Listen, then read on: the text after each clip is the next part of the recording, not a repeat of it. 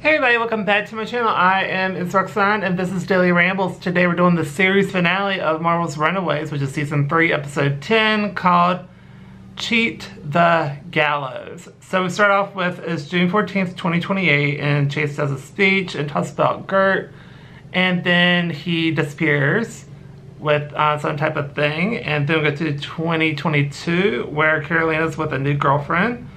And Molly is the head cheerleader, and she'll be graduating soon because she's a senior.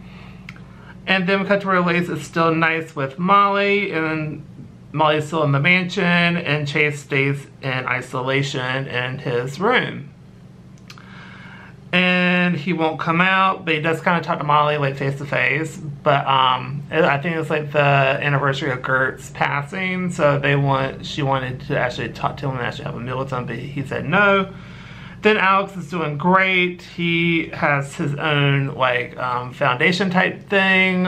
I think it's called Wilder Innovations, and he's doing great apparently. And he's also helping Chase with the project that he's working on. Then we cut to where so Nico is levitating, and she was about to send a text message to everyone that she's back in town because she's been gone for 3 years. But then Alex opened the door and shot at her, but she stopped it. And then future Chase stopped him, and they gathered the others. And basically, we found out that a explodey type weapon went off in Alex's office, but he did survive that. Then Alex talks to I don't know what that is. I said GF. Oh, future Alex talks to Carolina's girlfriend. There we go. But the game managed to stop him, but he didn't actually hurt the girlfriend. He just he knocked her unconscious. And then we cut to where he did another time jumped. And then Chase said that they went to the beginning, at the very beginning of this whole series, where they're like in the school, and basically they need to guard the past selves. And then we cut to where Gert has a lot of dialogue in this, where she's like helping, she's very back to her feminist ways, like just preaching about and trying to start the club and that whole type of thing. And Gert says she will help Molly with the dance team, and then Alex, I thought it was after future Molly, because like he had like a glowing knife thing and went after her, but then he got made, and then the Alex that we see in the past is being the super class, and Nico doesn't help, and future Nico doesn't remember that at all. And then Alex and Nico see future Alex and they go after him. All the future ones see Alex and they go after him. Then future Chase saves Gert from the bullies and asks for a hug. She said no. And he said, why do you have a beard? You didn't look like that this morning. And what's that cut? And he's like, oh, I'm doing an audition for that play over there. He tries to recover, and then he sees future Alex and they goes after him. And then he kind of says too much, but like I said, he's on future Alex. Then they get to the bus. Then past Alex showed up on the bus and saw future Alex, and then Nico put everyone to sleep and wiped their minds because everyone went, what is happening? Then they take future Alex to the gymnasium, and then the slightly older Alex, but the Alex from 2022 is in the gymnasium and talks to future Alex. And, have like a weird conversation. Then Alex goes back. And then future Alex warns them about Chase saving Gert, but everyone wants to go to save her. So they go back, and future Alex bails, and so Molly goes after him. Then Nico talks to future Nico, and basically said, trust Carolina. That made her forget that she saw future Nico and disappeared. And then Gert helps Chase, and then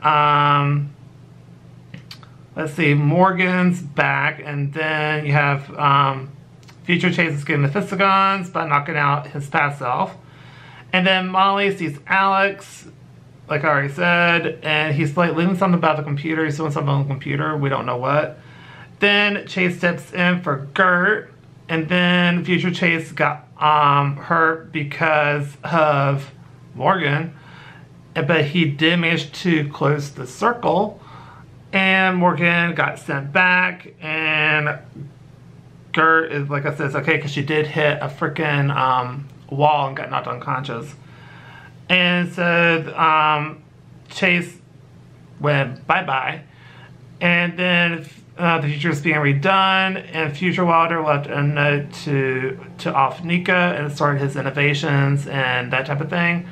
But he didn't really pay any, he's like, I didn't write those, and just kind of, then it just kind of walk off, and that was pretty much the end of the episode. I gave this a A+ just because I thought it was a good, nice, good send-off. They obviously left the door open for future seasons, because I feel like when they actually recorded this, I feel like they were like, oh, we might go to season 4, we don't know. So I thought it was interesting that's how they left it, because obviously I feel like they want to leave a couple doors up, because you don't know if they're going to come back or not in a type of new way, or are they done. So, but I would like to see what would happen in like current 2022, and to wait what happened. Like, are they okay? Like, did anything change from what we saw?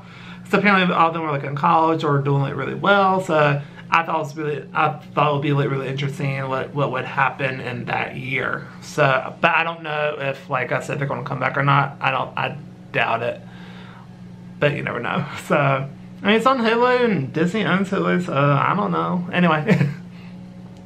I thought it was a good episode. The fight scenes were really good, and I like how they use like time to like jump through stuff. I thought that was really cool, and I thought it was a great episode. And I think overall the series was pretty good. The first season was kind of what the F am I watching a little bit, but seasons 2 and 3 were significantly better than the first season, like significantly better. I really enjoyed it.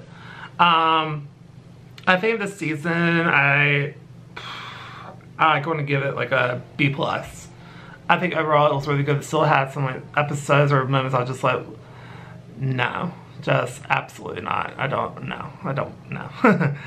But I think overall it was really good. I like the character development, how Chase has gotten a lot better. He's not as much of a douchebag as he was in the first season.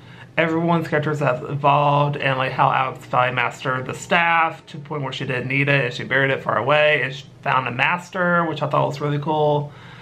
And I just thought it was super interesting, and they actually looked their age in the actual 2022. They actually looked their age, so I thought that was also pretty cool. So anyway, I liked it. I thought it was a good series overall. I'm kind of sad it's over, but at the same time, check one off. So, I just want to share this moment to talk about what's going to be coming up on the channel. Oh, my battery's dying. That's fun. Okay, so, Cinnamon Crystal, I'll be wrapping that up. Let's see, by the time this comes out, I should be started on Sword Art Online again. Cinnamon Crystal will be wrapped up soon, and I'm working on Voltron. Now I'm working on Sailor Moon, the original TV show, and I'll probably be doing Jessica Jones sometime soon. I have no idea when. I'm pretty sure I recorded like at least the first 2 episodes of season 3, but didn't go around to finishing it. And then I also got Agents of S.H.I.E.L.D. And as far as the DC and other stuff, I got to finish up my makeups for those. But, like, The Flash is season 3, I think I'm working on and stuff. Anyway, that's what I did for this video. So, this video, please go to like, comment down below, comment what shows you want to see on the channel, and don't forget to subscribe because I helps out the channel a lot. And I'll see y'all in my next video. Bye, everybody.